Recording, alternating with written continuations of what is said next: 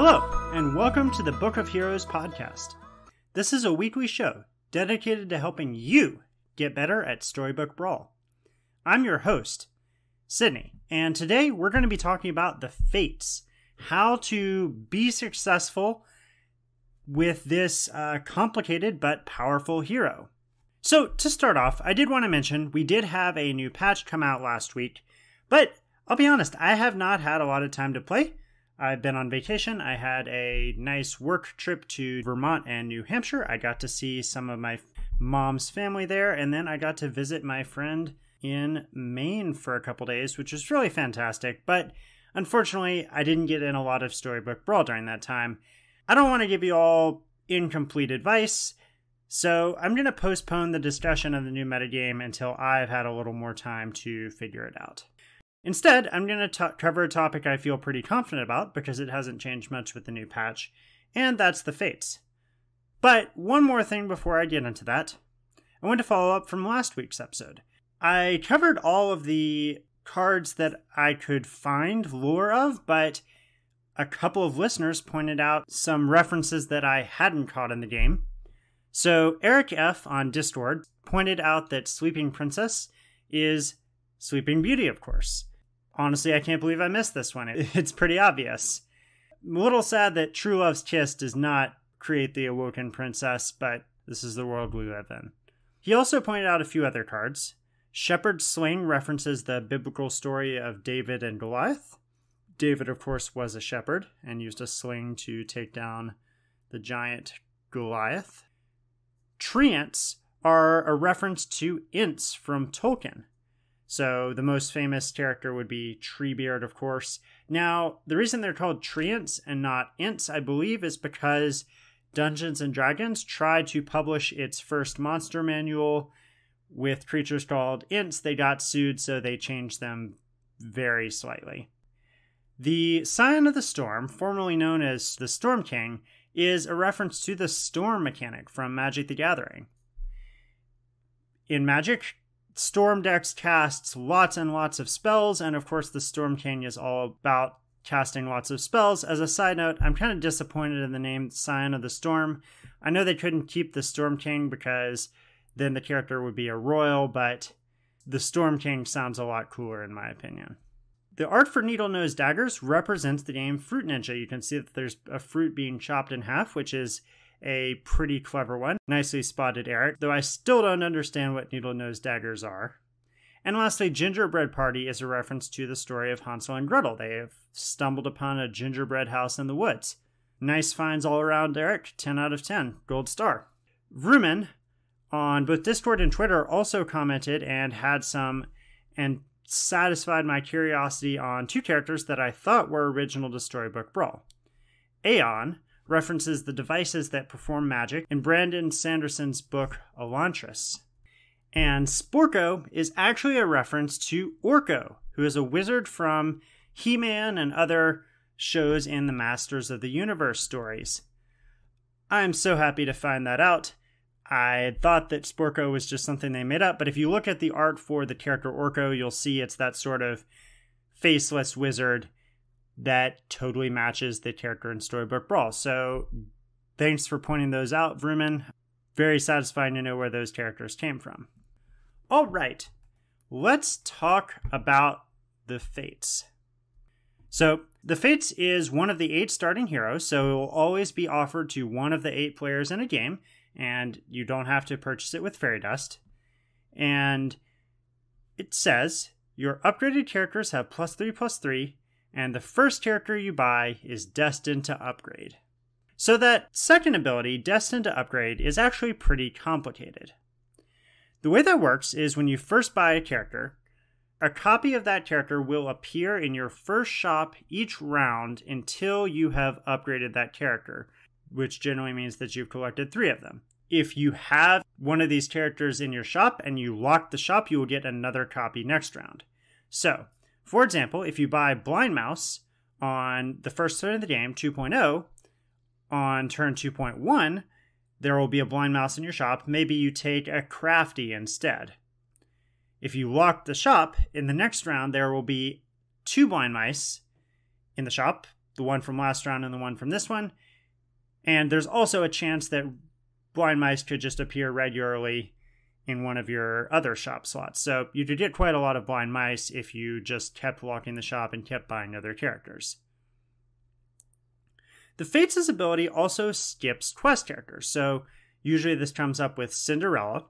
If you take Cinderella on 2.0 and Blind Mouse on 2.1, you will get a Blind Mouse in your shop on 2.2, not a Cinderella. Similarly, if you acquire a character through the spell Roll the Dice, which selects a character randomly from your shop, that character will not count as the fated character. You have to actually buy it without that spell. The last nuance here is if you transform your fated character, which can happen generally one of 4 ways: Polywoggle, Lonely Prince, which can apply to one of 4 cards: Polywoggle, which slays to transform into a character; Lonely Prince, which transforms into Frog Prince when you buy another royal; Shard of the Ice Queen, which transforms a good character into an evil character; or True Love's Kiss, which transforms a character into another character level higher. You will get that transformed character in the shop going forward. And that only applies to the first character you bought, not any other copies of it. So for example, if you buy a Polywoggle on 2.0 and it slays and turns into Shadow Assassin, on 2.1 you will not see a Polywoggle in your shop, you will see a Shadow Assassin instead. So we'll talk about how to use these complicated interactions to your advantage in a moment. But first I wanted to answer the question that I think is on a lot of people's minds. How strong are the Fates? And the answer is they're pretty darn good. Looking at the stats from the most recent patch, they're number 8 on the list of heroes in terms of average win rate. That's out of 39 heroes in the game, so they're in the top quarter of heroes easily. And if you sort it to just include games played by Mythic players, the Fates actually moves up to number 5. So what that tells me is not only are the Fates good, but they're actually stronger if they're played by a more experienced player who's presumably familiar with their abilities. That is what I hope I can give to you all from this episode today. The Fates have been topping the stats ever since their ability was changed to include a character destined to upgrade, and I think the reason for this is pretty straightforward. There are a couple of characters available at level 2 where getting a early triple can give you a huge advantage. But even if you aren't able to find one of those characters in your first shop, the Fate still offers you a lot of early strength. +3/+3 to a character is pretty huge, and it's easy to get a level 2 treasure on turn 2.2, which most heroes don't have access to. Giving you extra selection in your shop is pretty valuable. That lets you take advantage of your gold more effectively on those early turns and better use the shrink spell to bolster your economy. And unlike some heroes that are only strong in the early game, the Fates' ability continues to help you throughout the game. Often in the mid game, you'll have half your team composed of upgraded characters, so the Fates is giving out +9/+9 or +12/+12 in abilities. That's better than Krampus or Mrs. Claus. Plus, you can pick and choose what characters you upgrade, and if you pick characters that benefit more from the extra stats, characters with range, slay, stuff like Friendly Spirit or Wombats in Disguise, you can really push that ability to the maximum level. So, the Fates are really good, and knowing how to play them well can make them even better. Let's talk about how to play the Fates. And I think the first question there is, what character do you pick on turn 2.0? This is a really important choice. It determines what character is being destined to upgrade. And I've divided these characters, as I'm wont to do, into 5 categories. Characters that are really great, picks that don't count toward your selection, effectively giving you a second chance. Options that are at least decent, characters that are playable if there's no other option, and then characters that you really kind of want to avoid picking unless you don't have another option. So I think there's 2 characters that are really awesome for the Fates to pick on turn 2.0, and the first one I think the best overall is Blind Mouse. It's just a 2/2, but finding 3 blind mice gives you a level 4 treasure instead of a level 2 treasure. This is clearly amazing. Finding a early level 4 treasure can really supercharge your game. It's one of the best things that heroes like Wonder Waddle can do, and the Fates lets you virtually guarantee this. I would take Blind Mouse over any other option. Now, in the interest of time, I'm not going to go over every single level 4 treasure, but I did want to call out some of the ones that are strongest in the early game. Forking Rod is incredibly powerful because almost all the spells you're buying cost 2 or less. Doubling those can help you win fights from some of the buff spells, really improve your economy from stuff like shrink spells or eeny, meeny, miny, mo. And having a Forking Rod makes it much easier to pick up Wizard's Familiars and Spellweavers and have them perform well. Fool's Gold is really powerful. Getting 4 gold in the early game every turn is absolutely huge. It'll give you a major economy advantage. And even though you can't cast spells, you can't get ahead with XP spells, you can still fill out the rest of your treasure slots by rolling for upgraded characters and just build a really strong board early on. Horn of Olympus is a treasure that might not look like it's good in the early game because in order for supporting your front row characters to matter, you have to have supports, and not every build has them. But what I found is Horn of Olympus is actually quite strong if you get it on turn 2.2. Even something as simple as picking up a Mad Mem can make a huge difference to your front line, and even a character like Good Witch of the North is tremendously improved by not having to play it in slot 5 to affect your characters that are likely to attack. You can put your Good Witch in slot 6 or 7, and you can build an entire good front line. Same thing with Wicked Witch of the South, or even Baby Root can be quite effective at just making your team way more survivable. And this treasure gives you great options once you go into level 4. You can start taking Sporkos and Lady of the Lakes to really massively improve your team, or you can go into Slay with Riverwish Mermaid and then later Baba Yaga. Horn of Olympus makes that strategy work so much better. So, Forking Rod, Horn of Olympus, Fool's Gold, those are the treasures that I would prioritize. Ones that I don't like, Reduplicator is really hard to make use of early on because you're not likely to have a character that summons a token that you really care about. Doubling your Black Cat's not powerful. Deck of Many Things casts a spell every round, so you might be excited by that, but until you hit level 4, the only 2 spells it casts are Earthquake and Falling Stars. Neither of these are particularly strong, and Falling Stars can actually hurt you. So unless you have like 2 Wizard's Familiars or something already, I would not take the Deck of Many Things. Sky Castle can be good, maybe if there's some royals in your shop, but really not that impressive in effect, and sometimes you just don't find any royals to take advantage of Sky Castle's ability for several turns. And lastly, Summoning Portal is not powerful enough unless you're maybe getting this on 3.0 for some reason and there's like 2 Princess Peeps in your shop or something. There are a lot of treasures in the middle there that can be situationally good.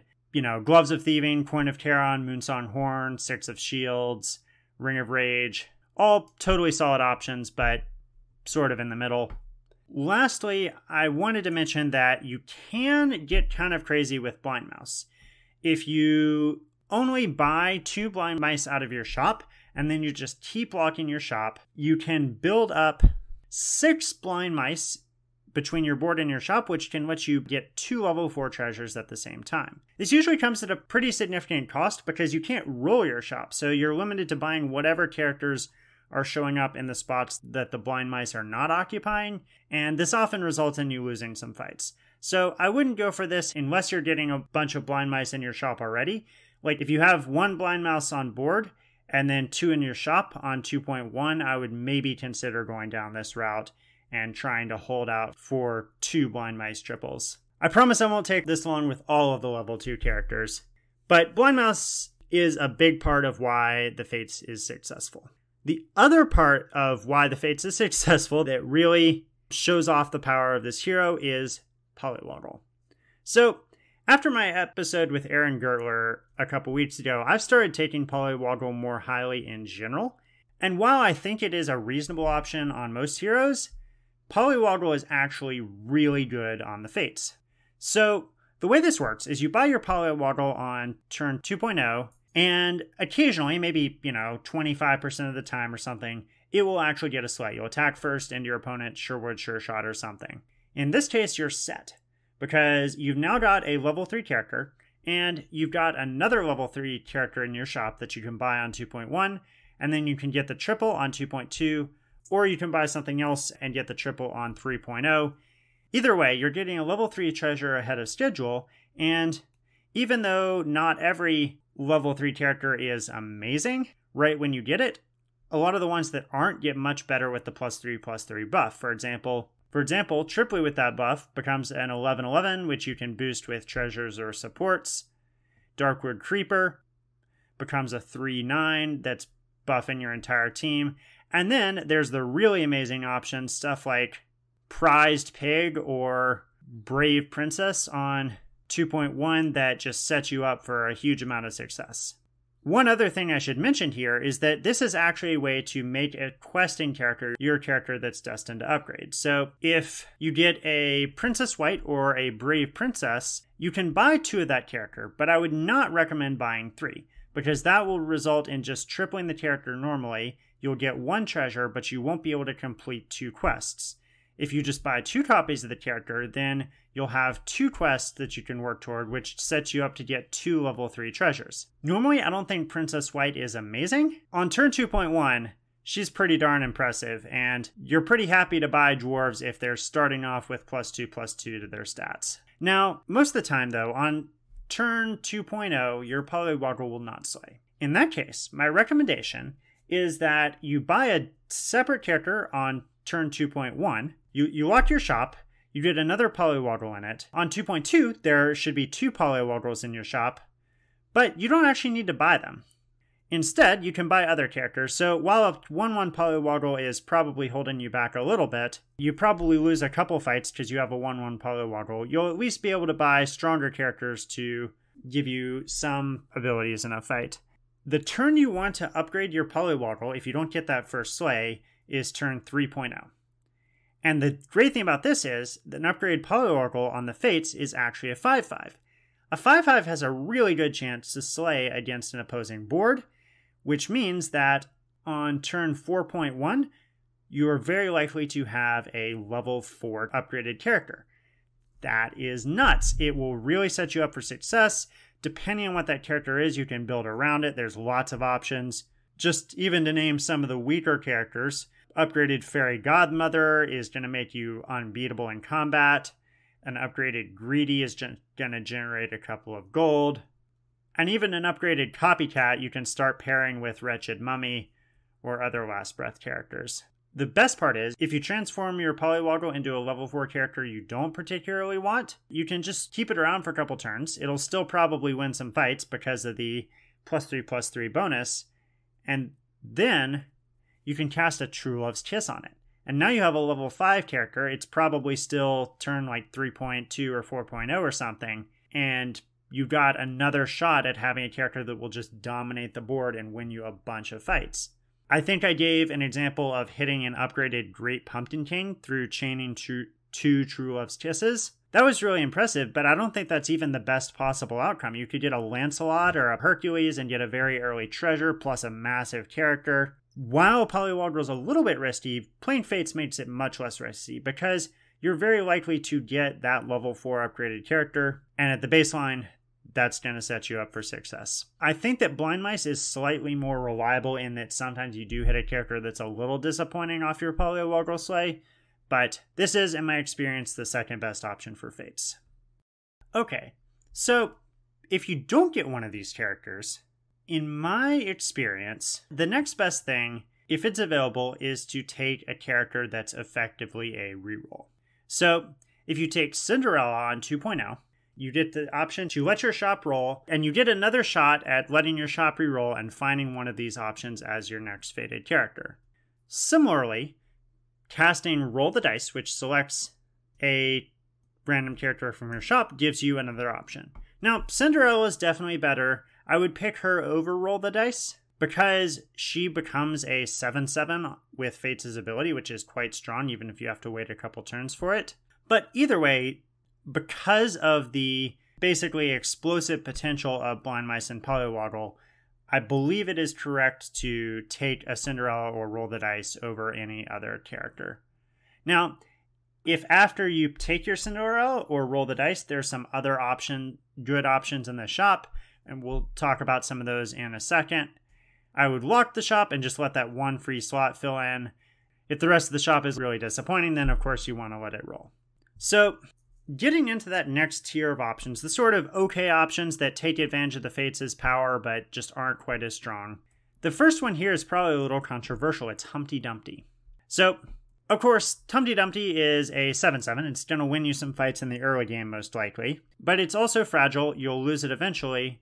The reason we're interested in it as the Fates is because of Easter egg.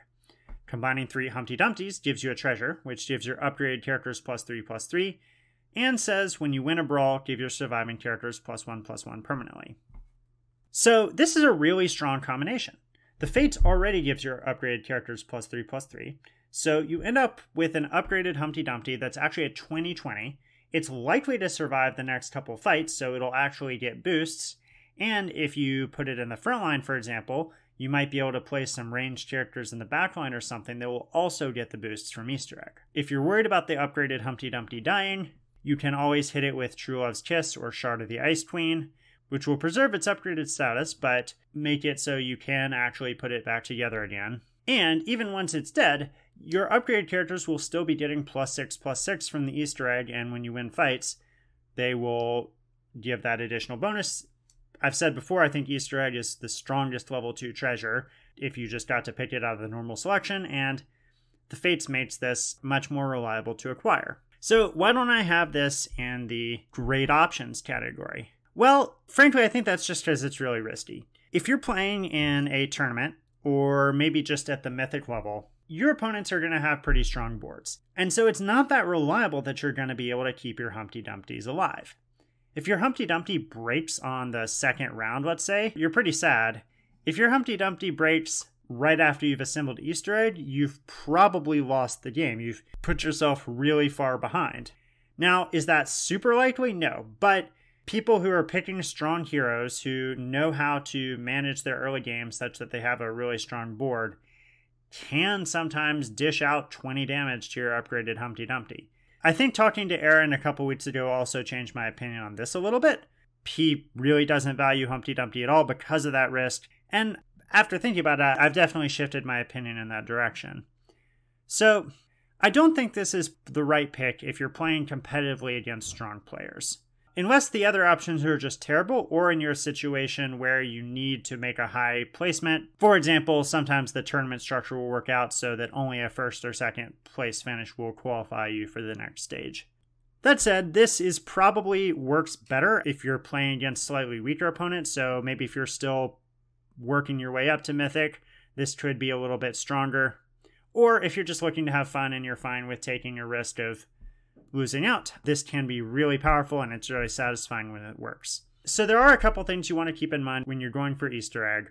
First of all, don't be afraid to put Humpty Dumpty at risk. If you have a 2/2 and a Humpty Dumpty on 2.1, you probably want to put the Humpty Dumpty in first position. Yes, that means he's attacking into something, but you want him to be able to potentially double trade with your opponent's stuff rather than your opponent's 3/3 eating your 2/2 and then getting a shot in at Humpty as well. The second piece of that is that don't be afraid to bench your Humpty Dumptys. As the Fates, you can afford to lose a fight or two. Getting +3/+3 to your upgraded characters, or +6/+6 with the Easter egg, will let you win some fights later on, meaning that you can afford to drop to, 30 HP sometimes during level 2. If you're playing against a hero you know has a strong early game, someone like Fallen Angel on 2.2, or maybe just Peter Pants, who might have picked up a white stag or something, you can just put your Humpty Dumptys on the bench, play a tiny board, and take your 5 damage or whatever it is. Last thing, Humpty Dumpty's best friend is Baby Root. Giving him that additional 3 health means that he can often trade with 1 or 2 additional characters on your opponent's side. So if you're buying Humpty Dumptys, make sure you're buying Baby Roots to go with them. All right, going through the other characters that are pretty decent options, Happy Little Tree is not incredibly strong. Another one where I've changed my evaluation a bit after talking to Aaron Gertler. But getting +3 attack and health on your upgraded Happy Little Tree is really strong. Having something like a 5-10 or 5-12 on turn 2.2 will win you some fights, and you can look for Darkwood Creepers at level 3 to boost your upgraded Happy Little Tree further. This is one where I might not buy a Happy Little Tree on 2.2. I would just keep the shop locked because I want to buy something stronger than a 1-1. You can't afford to lose fights, but there's no reason to do so needlessly, and getting the additional +2 health from having the second Happy Little Tree in your comp for longer isn't usually as impactful as saving 3 HP by playing a stronger character on 2.1. Wizard's Familiar is interesting. So you'll notice some overlap in this list of characters with the ones that are good for Gwen's Knighthood ability. The thing about Wizard's Familiar is that it's a 1-1, and while once you have it upgraded, it's going to be great. It's going to scale and stay in your comp for a long time. It's also losing you some early fights, and it's not really giving you anything past a big character. So it's sort of a trade-off. I'm much more interested in buying a Wizard's Familiar if there is a free roll or Genie's Wish in my shop on 2.0. I can either cast the free roll that turn or lock for the Genie's Wish, and that will buff my Wizard's Familiars that I'm buying to the point where they can actually trade with my opponent's characters. Kitty Cutpurse is interesting. So this is sort of down the Polywoggle path where it's a character that's quite bad on its base stats, a 1-1 that has to slay, not amazing. But a 5-5 that whenever it slays you get 2 gold is quite good. So not the best option because you won't be keeping it in composition forever, but it does give you sort of a more fragile version of like a prized pig. Notably, this is another case where I would not buy the second Kitty Cutpurse on 2.1. I would lock the shop and I would buy some other character. I think Labyrinth Minotaur is probably the best one to pair with Kitty Cutpurse because a 2-1 can actually slay things and is likely to trade. The last 2 characters on the, kind of decent list are Crafty and Lonely Prince, and they're on this list for the same reason, which is stats. So getting an upgraded Crafty on 2.2, you have 1 treasure. That's an 11-11. That often trades for like 3 characters on your opponent's side. And it gets better as you fill out your other treasure slots, which you're probably interested in doing anyway. You'll be working your way up to a 19-19 that can stay in your composition for quite a while. Now, all this gives you a stat, so it's not the best option, but it'll be perfectly fine if you pick it out of a weaker shop. The most important thing with Crafty is that when you upgrade it, usually on 2.2, you actually take a treasure and don't skip for 2 gold. You might be tempted to because you want that 2 gold to fill out your board, but you really want your Crafty to be an 11-11 as well. Lonely Prince is a 1-1, so I probably wouldn't buy this unless the other 2 characters were really bad. Now, if there's a Royal in the same shop, it's pretty good because you buy your 5-5, and the next turn you can buy your Cinderella or Sherwood Sure Shot. And if it's a Sherwood Sure Shot, I would consider selling it and buying that second Frog Prince in your shop because that gives you 2 5-5s. That's really strong. And then once you've got the third one, it'll upgrade to a 13-13. Basically, this is just a way to get a solid advantage in the early game. By the way, this is one where you don't necessarily want to buy the third one on 2.2. If there's other decent characters in the shop, sometimes you'll want to pick those up before you get your 13-13 because 2 5-5s is already pretty good on 2.2. So that's all the characters that are, kind of decent. Next category of characters, I'm going to run through a little more quickly. And these are the ones that are just okay if you have no better options. So Baby Dragon, it's a 9/6 flying character. When it's upgraded, that's pretty good, but it's not staying in your comp for too long, so it's just a nice combination of stats. Baby Root, Fanny, and Mad Mim are all supports that benefit from being actually pretty strong. The disadvantage of running those early support characters is your backline is weak, but if your backline is a 3-9 or a 7-7, these are also characters you're rotating out later, so not that exciting. Sherwood Sure Shot seems like it would be good. When it's upgraded, it's a 7-5 range character, but the issue with this is, while that's quite strong, it's kind of needy when it comes to position. You have to put your Sherwood Sure Shot usually in position 5, and I find that it's not really any better than Crafty or Frog Prince at winning you fights, but it also is something that you'll be rotating out more quickly than those other characters, which you can keep in slots, 4 that you're not really using. Sherwood Sure Shot is pretty bad if you put it in slot 4. So that's been my experience. You can definitely still pick Sherwood Sure Shot. It'll win you some early fights, just don't expect too much. Lastly, there's Rainbow Unicorn. So this is similar to what I was saying with Happy Little Tree. An upgraded Rainbow Unicorn on the Fates is a 5/13, and it gives your other good characters +2 health. That's pretty solid, but it falls off after level 3, and it's hard to make this into anything more than some stats, so that's why I have it in the just kind of okay category. Lastly, there's some characters that you really don't want to pick on the Fates unless you just have a shop of 3 bad options. They are Bad Billy Gruff, Black Cat, Golden Chicken, Labyrinth Minotaur, Tiny, and sort of an honorable mention to the spell Shard of the Ice Queen.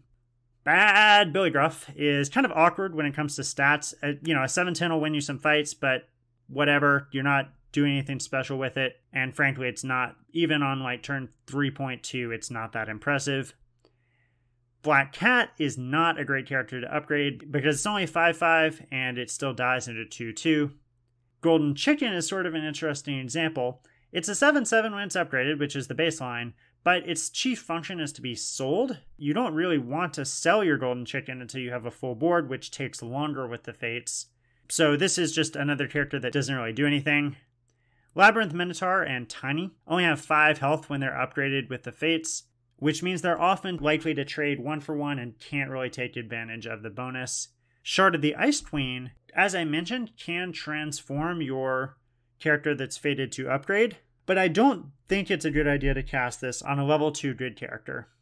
The worst options there are probably Rainbow Unicorn and Sherwood Sure Shot, and sure, these aren't great, but your best hope for Shard of the Ice Queen is to hit a Kitty Cutpurse, which is not going to be that impressive, and you are really sad if you turn one of those good characters into Bad Billy Gruff, Black Cat, or Labyrinth Minotaur, which are all things that you don't really want to see 3 of in your shop. So Shard of the Ice Queen, not really recommended. Last thing is a question that I certainly wondered myself when I started playing the Fates. Is it appropriate to roll the shop on turn 2.0 if you just don't find anything? Now, obviously, unless you have a free roll, that means you're not buying a character on 2.0, you're doing your best skip impression. And I think the answer to this is no. Now, as I mentioned, the Fates is pretty good at sort of making up for lost time with its +3/+3 to an upgraded character. But most shops have at least one character, even if it's something like one of the supports, that is going to be pretty decent. And even those worst options, something like Bad Billy Gruff, by the way, sorry, I'm contractually obligated to say the name every time. It's still some stats. It's still a level 2 treasure. It's not the end of the world. And there's really just not that big a reason to give up your level 2 treasure. I would maybe consider this if like my only options were Labyrinth Minotaur, Tiny, and Black Cat or something. But I think, especially in something like a tournament setting, you're likely to just get run over if you decide to play as skip instead of the Fates. So I just spent a lot of time talking about all of the character options for level 2 Fates, but we should talk a little bit about what you do with this hero after that point. Oftentimes your upgraded character or the treasure that you get from it is something that you can build around. Polywaggle's the biggest example of this, but having a Happy Little Tree, a Wizard's Familiar, those characters can push you in certain directions. Maybe you try to pair the Happy Little Tree with Darkwood Creeper and Heartwood Elder. Maybe you try to cast some spells, pick up some monster books at level 4 to boost your Wizard's Familiar. Or maybe you pick up a treasure that you can build around a little bit, something like Monster Manual. Now, obviously, your +3/+3 bonus to any upgraded character. So the Fates definitely does want to roll for triples a little more than other characters would. You're also a little more interested in quests, but I wouldn't get crazy with this. Even the bonus from your very first upgraded character will get you pretty far, and you should be fine to just sort of play a normal mid-game upgrading characters where you see the opportunity. One thing that is really good with the Fates is True Love's Kiss. Oftentimes you'll upgrade a character and it'll be, a 2/2 that's a 7/7, but you don't really have a use for that. Once you get to later in the game, upgrading that character via True Love's Kiss gives you some great options. For example, if you have a Cinderella or Blind Mice hanging out, you can hit them with the True Love's Kiss later, and boom, now you have something like a Wretched Mummy that can stay in your comp for a lot longer. That takes much better advantage of the +3/+3. I mentioned that Shard of the Ice Queen isn't so great on level 2 characters as the Fates, but sometimes you'll have like an upgraded level 3. Sharding that can sometimes be good. For example, if you're playing Slay, turning your upgraded White Stag into an upgraded Shadow Assassin is a pretty good deal, especially since you start with that +3/+3 upgraded bonus. And Mix-a-Whistle similarly can do the same thing. The Fates can play most archetypes. The one it's not so good at is animals or summon focus builds, since the summon characters don't get the bonus from being upgraded. But you can play those if you have to. Maybe you polywaddled into a Hungry Hippocampus or something. What you do want to do is seek out characters that will benefit from your +3/+3 upgraded bonus. The ones that stand out to me are the Last Breath characters, Wretched Mummy, Friendly Spirit, Tweedledee, Wombats in Disguise. I also think that the level 4 support characters, Lady the Lake and Sporko, benefit a lot from this, because having 3 attack can quickly cause them to fall off, but getting up to 10 attack with the triple plus the Fates bonus is a lot more powerful and means you can put your Sporko in position 5. A 9/9 Sporko is much less likely to waste its turn when it attacks. One more thing to cover here, which is It Was All a Dream. So occasionally you'll want to dream out of Fates in the later turns. +3/+3 is not a big bonus at level 6, but it's actually more interesting when you are either playing Mask or cast It Was All a Dream normally and you see Fates as an option. This will let you pick characters that are not level 2 as your character that's fated to upgrade. So that's super cool. This can be incredibly powerful at level 6 in particular, and effectively you want to treat this ability a bit like the Treasure Hand of Midas. So if you're dreaming into Fates, you might hold out a little bit, try and find a keystone character like an Ashwood Elm or a Good Boy that fits your composition, and then the Fates will give you 2 more copies of that character over the next 2 turns, which is pretty great. One thing you want to avoid is having your first character that you buy after you switch into Fates being the 3rd character in a set, because that will just instantly complete the Destined to Upgrade part and you don't get any benefit. All right, that is everything I have to cover for today. We talked about some quick lore updates. We talked about the Fates, how some of the unique interactions with having a character be destined to upgrade, its strength overall. It's one of the strongest heroes in the game. And then we went through all of the characters that are good to destined to upgrade. The ones to highlight: Blind Mouse and Polywaddle, and then of course you can sort of delay the decision with Cinderella or Roll the Dice. And then, sometimes you end up taking Humpty Dumpty, Happy Little Tree, Wizard's Familiar, Kitty Cut Purse, Crafty, or Lonely Prince in the right situation. And there's some other characters that are okay too: Baby Dragon, Baby Root, Fanny, Madman, Rainbow Unicorn, Sherwood Sure Shot. Lastly, we talked about how to play the later turns as the Fates and what to do when you switch into the Fates with the spell It Was All a Dream. I hope you all learned something from this episode, and as always, I'd love to learn from you. If you want to submit a comment or even a question for me to answer on air, you can do so via our Discord. The link is in the show notes. You can also follow the podcast and potentially tweet at us on Twitter at bookofheroessbb, and you can email us at bookofheroessbb@gmail.com. If you're looking for our back episodes, you can find them on bookofheroes.podbean.com or your favorite podcast app. And I will see you all playing Storybook Brawl. My username is Coder305, and I'll talk to you all next week.